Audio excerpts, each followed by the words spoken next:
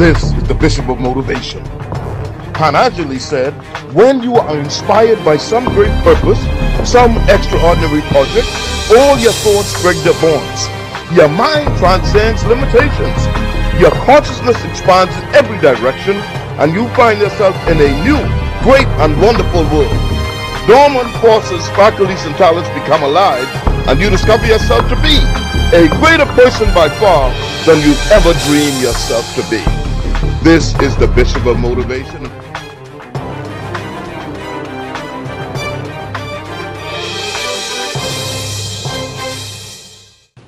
This is the Bishop of Motivation, Spence Finlayson.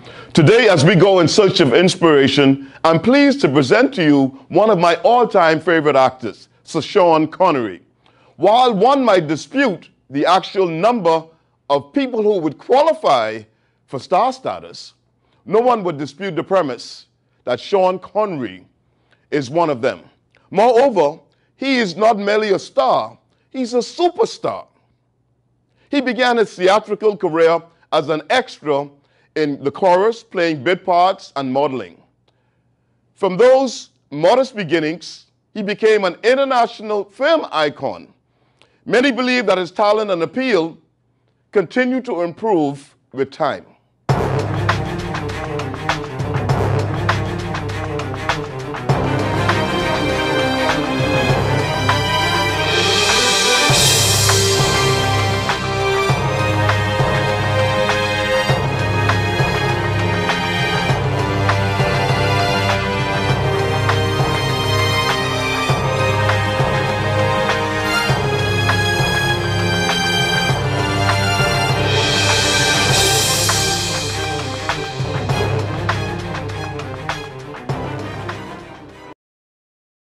His humble beginnings, growing up in a working-class neighborhood in Edinburgh, Scotland, gave no indication of the achievements that were destined to come.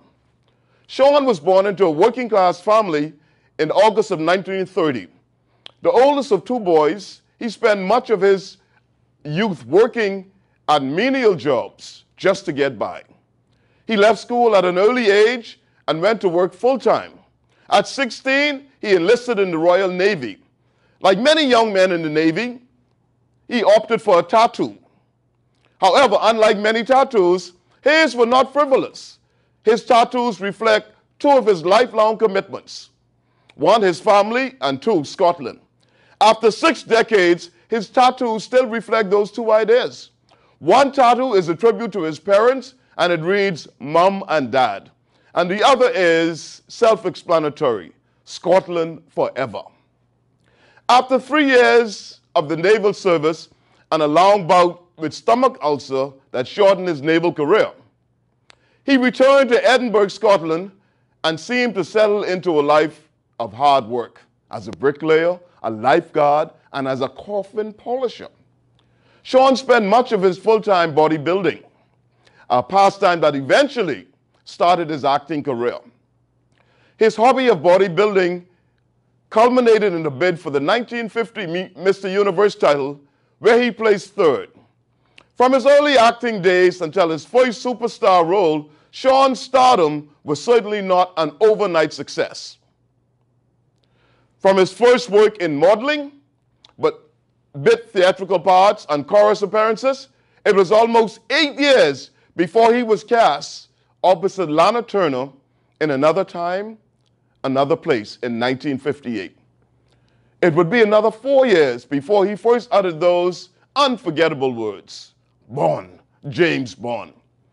Connery skyrocketed to international fame as the suave, confident, and many say definitive secret agent 007 in 6 of Ian Fleming's Bond movies over the next decade, starting off with Dr. No in 1962, Goldfinger in 1964, From Russia with Love in 1964, Thunderball in 1965, You Only Live Twice in 1967, and Diamonds Are Forever in 1971.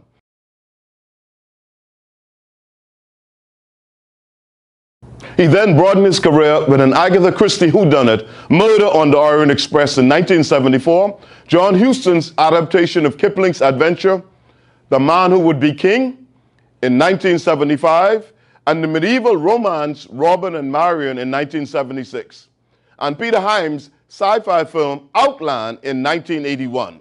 He resurfaced as a much wiser and more mature Bond in 1983 adventure Never Say Never Again.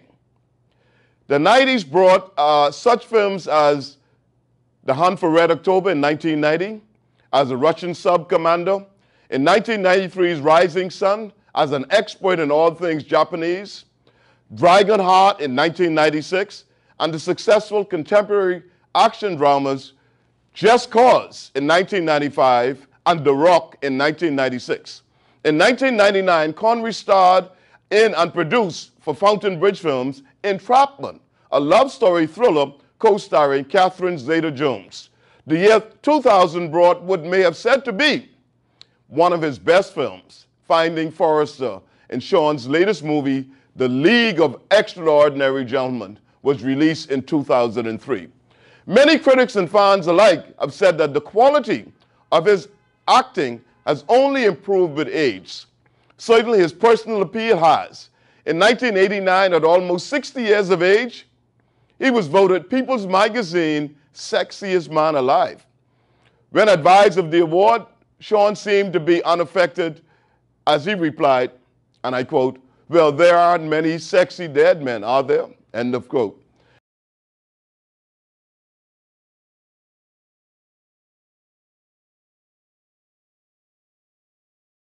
I can recall as a young boy growing up in Nassau, Bahamas, when Thunderball was filmed here around 1964-65 with Sean Connery as 007 James Bond. And they created a special Junkanoo event on Bay Street just for the movie. And I was homesick with the measles, and my mother would not let me go to see the filming at Bay Street. I wanted Sean Connery to be a guest on my Bahamas-based international motivational television show, Dare to Be Great. So I delivered a letter to the office in Lyford Key, where he has a home, and I was pleasantly surprised a few days later when I received the message that he left on my answering machine. I was blown away. And the message said, "Hi, this is Sean Connery. I received your invitation to appear on Dare to Be Great, but I'm not feeling well right now. But I wish you much success in your endeavors in television." End of quote. Wow, I was just blown away. I personally believe that Sean Connery is the best actor that ever played James Bond. This is Finlayson, Spence Finlayson, licensed to thrill.